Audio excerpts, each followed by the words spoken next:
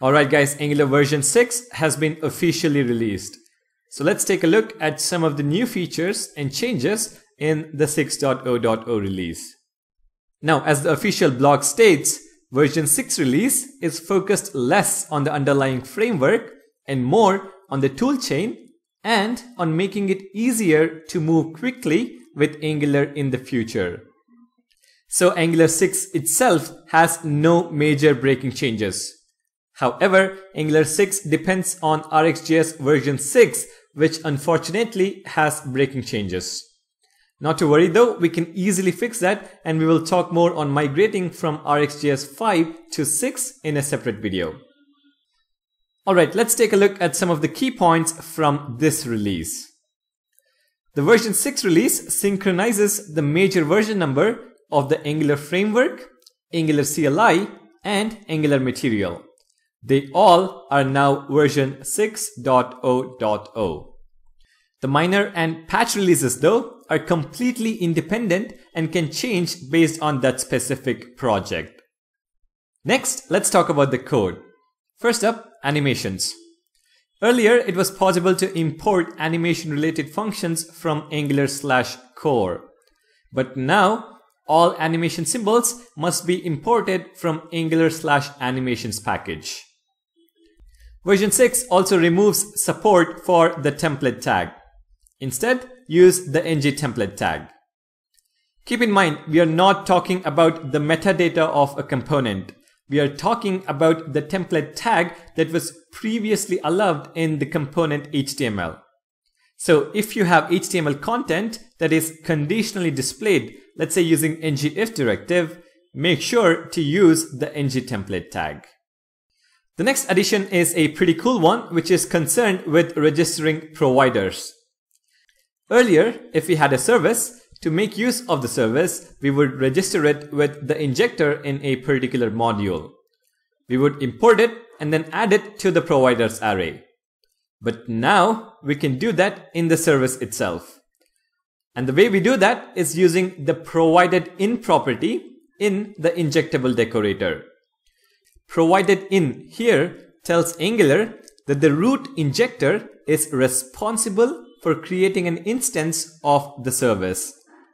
Services that are provided this way are automatically made available to the entire application and don't need to be listed in any particular module.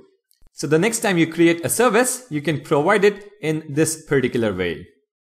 The last change I want to discuss code-wise is the ng-model change event. Now this is specific to the way you might track and input value in your application. Previously, ng-model change was emitted before its underlying control was updated. And this was fine if you passed value directly through the $event keyword.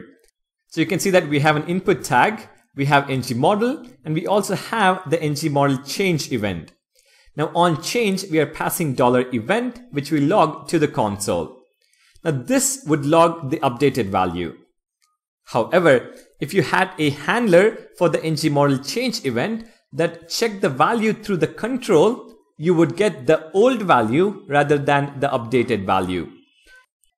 So you can see here that the input element now has a template reference variable, model_dir, and that is passed into the onChange event. And then when we log to the console ng-model.value, the old value would be logged instead of the updated value. In Angular 6 though, this will always give you the updated new value. Specific scenario. Alright, that is about the Angular framework. Next, let's talk about Angular CLI. As I mentioned earlier, Angular CLI is now version 6.0.0. With this release, two really cool commands have been added to the CLI. The first one is ng-update. Now, ng-update is a new CLI command that analyzes your package JSON and uses its knowledge of Angular to recommend updates to your application.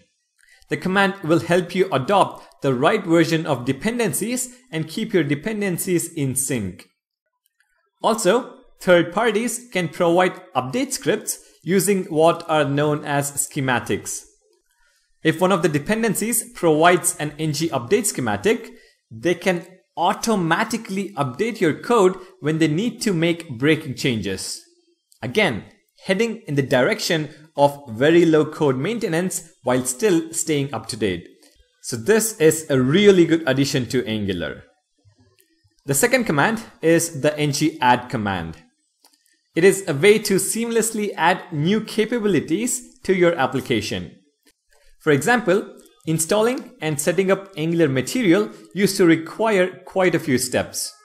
But now it can all be done simply with one command, ng add at Angular/Material. Behind the scenes, it adds a bit of necessary code and changes the project where needed to add in the thing you just told it to add. In our case, Angular Material. So now, adding things like Angular Material, progressive web apps, service workers, and Angular elements to your existing Angular application will be really easy. Alright, the next addition is Angular Material starter templates with Angular CLI. Now once you have run ng add Angular Material to add material to an existing application, you will also be able to generate 3 new starter components.